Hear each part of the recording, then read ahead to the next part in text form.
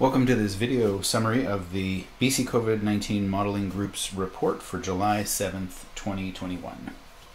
So just a quick reminder, the BC COVID-19 Modeling Group is a group of academics and associated individuals who are using their statistics, modeling, and data analysis skills to build projections and try and estimate some of the features of the ongoing pandemic, including the behavior of some of the variants. And our goal is to do this to supplement the efforts of the BC government, BC CDC, and the Ministry of Health in managing the pandemic. So let me start with a short summary of the key messages from this week's report. First up, the Step 2 reopening on June 15th, which we anticipated would cause a change in the rate of decline in cases, did not cause enough change to switch to growth.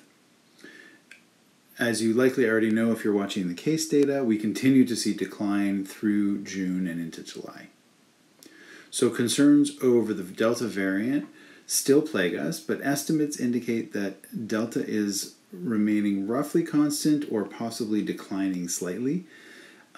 The data is not clear enough to distinguish at this point. Despite the overall decline, Delta continues to rise in frequency relative to the other existing variants in BC.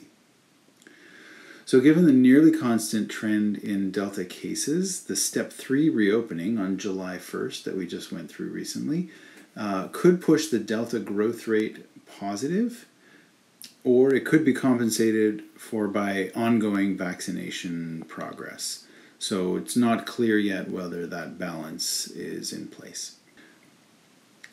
An interesting complication with the projections is what I call behavioral inertia. As we've seen in the data with previous reopenings, there's a lag while people adapt to the idea of interacting more. At the moment, things like wearing masks indoors and staying home when sick are still important, but it seems like it will be some time before everyone is ready to return to the level of interaction currently endorsed by public health policy. And what that means is the parameters in the models will be changing gradually over time, and it's hard to really predict exactly how that's going to roll out. So vaccination progress is moving along really well, and latest polls indicate that vaccine hesitancy is decreasing.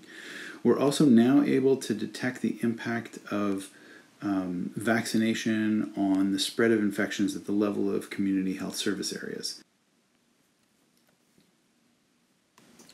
So this here is Jens von Bergman's summary graph of the case count. We've seen this graph before with a little bit of data added here at the end. So the continuing decline in cases that we've seen for a while now is pretty clear, and the impact of steps 1 and 2 are at best visible in the slight change here in the slope. It's too early to see the impact of step 3, which just recently happened. So here is Dean Carlin's model fits from June 16th for the entire province up here, and broken out by health authorities in the other 5 plots. And as you can see, those predictions showed this ongoing continual decline, and despite these little bumps and hiccups in some of the regions, we're seeing that decline is restarted even there. So zooming in on the tail of that in the May and June period, so Dean has added in blue here the more recent data that was not included in the fitting, and you can see that the projections are really lining right up with that new data that's coming out. So this is pretty much as expected. The added component here is Dean has added in the Delta variant, and you can see it's at very low numbers at this point. And we'll say a little bit more about that in the next slides. So projections of Delta's behavior after step 3 isn't included here, and we'll have to wait until there's enough data post-reopening to estimate the resulting changes in transmissions. Although I will say something about another model in which I'll show some projections for a few different possible scenarios. Here we take a look at Sally Otto's analysis of the variants in BC. We continue to watch Delta, but the data is problematic, which I'll comment on more on a later slide. Just looking at the data from June, we see all variants appear to be in decline. The growth rate point estimates are all negative, as you can see here in this list, for alpha, gamma, others, and delta. But the confidence intervals for a few of these include 0. So this means that I can't really make any strong statement about the decline from this particular data, but what I can point out here is that the selective advantage of delta over alpha is estimated from other data from the United States, from Alberta, to be somewhere around 0.08 per day, which basically means that this number should be about 0.8 lower than this number.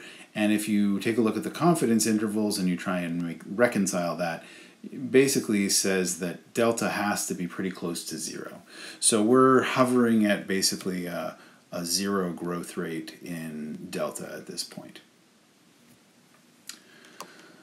So once again, Sally has peeked over the border into Alberta to see what's going on with delta there. They've seen similar declines in overall case numbers that we've seen in BC, but that decline has masked a slow growth in delta.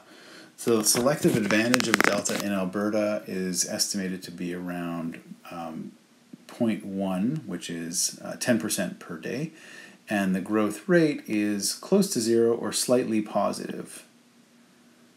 And that corresponds to a doubling time of months. So this is very slow growth, but this is before the recent reopening step taken there on July 1st.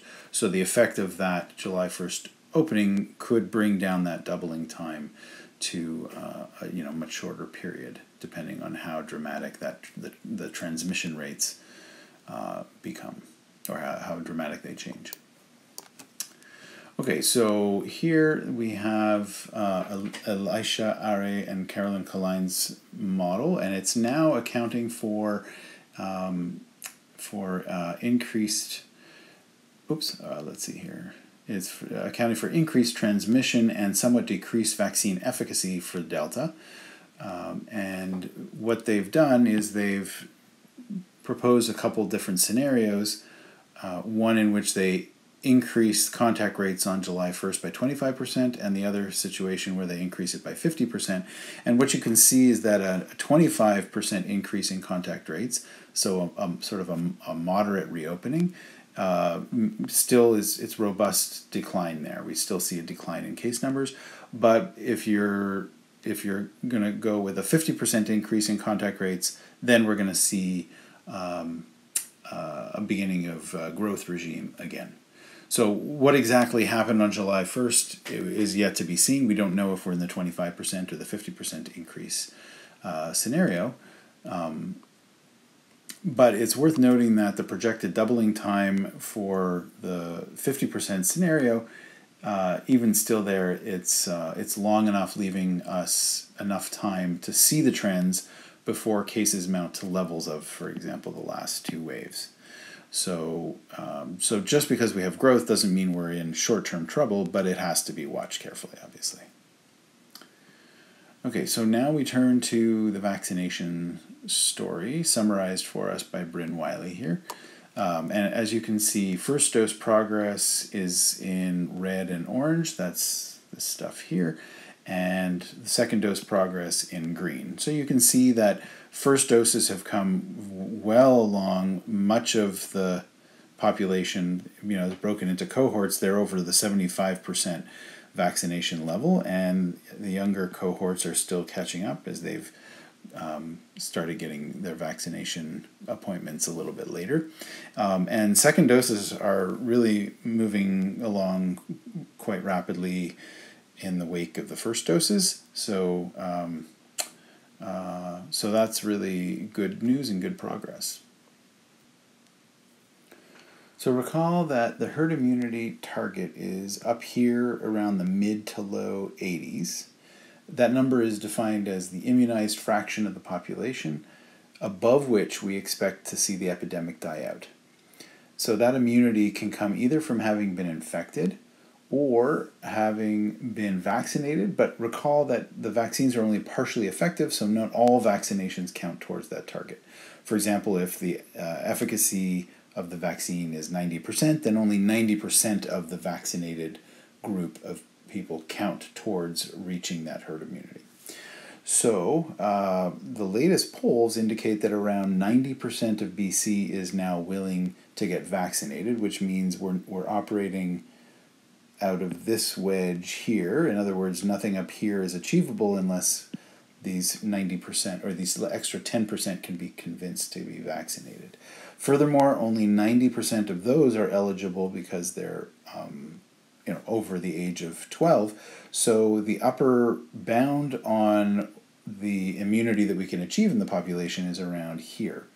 Now, comparing that to the herd immunity line, which we said was somewhere in this range, we're already seeing a little bit of a mismatch there. In other words, herd immunity is looking like it's difficult to get to. So, complicating that, we have the issue of efficacy.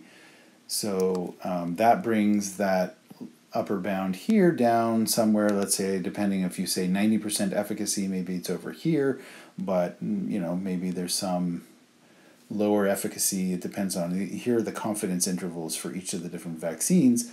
So anyway, the message here is that we are very unlikely to reach herd immunity through vaccination. So here's another view on vaccinations. From an international perspective, we see that BC is looking similar and perhaps eventually ahead of the UK and Israel. Let me just zoom in here. So you can see this is our first dose count so far, and second doses are coming up rapidly. And maybe we'll be somewhere a little bit ahead of the UK. And so interestingly, both the UK and Israel are seeing a rise in Delta that's forcing them to delay reopening or reintroduce restrictions.